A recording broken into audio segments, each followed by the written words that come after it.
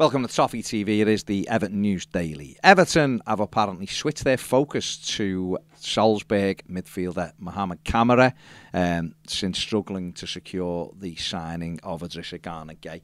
It looked like Gueye was going to move to Everton last week, but there's an ongoing issue between him and PSG. So until that's sorted out, the deal with Everton can't be completed. A report yesterday and again today saying that Everton have now turned their attention to Red Bull Salzburg midfielder Camara, who's obviously a lot younger than Gana Gueye and is a good prospect as well.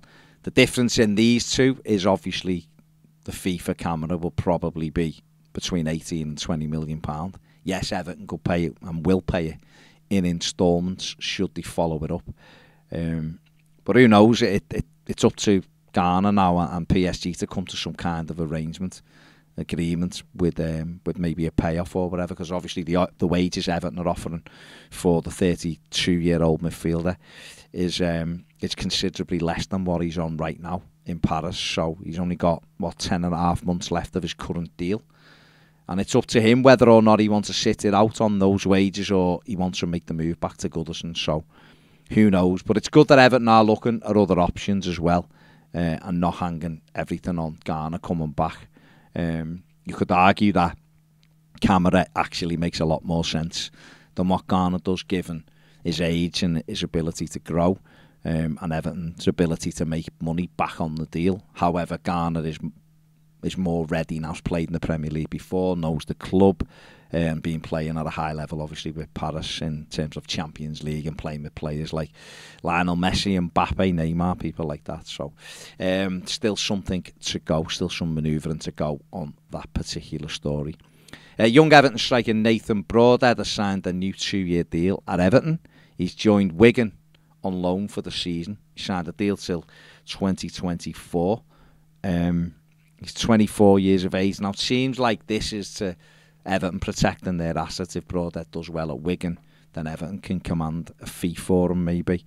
Because I can't imagine at the age of 25 he'll come back and be considered for the first team, but we'll see. Last night's Carabao Cup draw saw Everton paired with Fleetwood Town away. The week commencing the 22nd of August, that's when that one's played. Everton did play Fleetwood a couple of seasons ago under Carlo Ancelotti and beat them 5-2. A Highbury is what it's called, isn't it? So the Everton's second round tie away at Fleetwood. Today saw Everton release their new third kit. I quite like it. I think it's a nice kit. There's a little bit of controversy maybe, or a little bit of discussion, shall we say, due to the fact that Everton haven't put the normal crest on the shirt. They've just got a solid tower logo on it, and that's it. It's in line with a lot of the corporate stuff that Everton have been doing lately. It's obviously, there was a magnetic badge in your season tickets, which was just that. It's on the back of the season ticket. We're seeing it in branding. It's even on the back of some of the numbers on the shirt. So Everton looking for one corporate brand right the way through, and they've took the decision to have it on the shirt. I think if it was a little bit bigger, I think it'd look even better.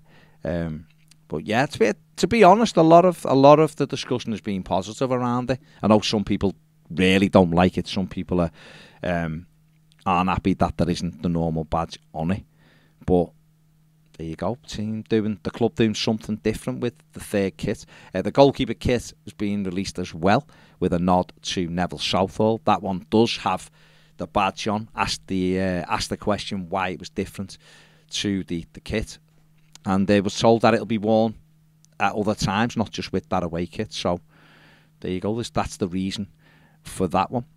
Everton have launched a new website to do with the Everton Stadium. It's simply called evertonstadium.com. Lots of information will appear on that. All the stuff about the stadium. I think there's a blog on there from Colin Chong as well, of how the stadium's going. There's dates of when the next thing's happening and such. So check that out, like I say, evertonstadium.com, if you want to go over there and have a look at that one. Everton today linked with Strasbourg striker Ludovic Ajorc. Everton apparently interested in taking him on loan with a view to buy. 28-year-old, 6'6", left-footed. He's got 1 in 3 record throughout his career, but has done quite decent in League One. Again, you know, Everton think there are a lot of strikers over the last few days. Yesterday was Garassi and Che Adams. Today is York. As York has been bouncing around for a few days, to be honest. Brozier is still being talked about as well. So quite clearly Everton looking in that area. It's obvious we need a striker. And as York, you know, sources in France saying that as York is another one Everton are looking at. Just on the Che Adams link, we reported that one yesterday. Ralph Hasenhüttl has said today there's no way he will leave Southampton to join Everton on loan, but did concede that everyone has got their price, and if Everton matched the price of Southampton's valuation, then obviously the player would move. Whether Everton do that or not, I don't know. There's a report just come out in the last 20 minutes that states that Everton are exploring seriously the option of bringing Che Adams in, so we'll have to see whether anything happens with that one. That is it for the News Daily. Give the video a thumbs up, subscribe if you haven't, and if you want more videos, join us on Premiere. The link in the description and the QR code is on the screen now. See you later.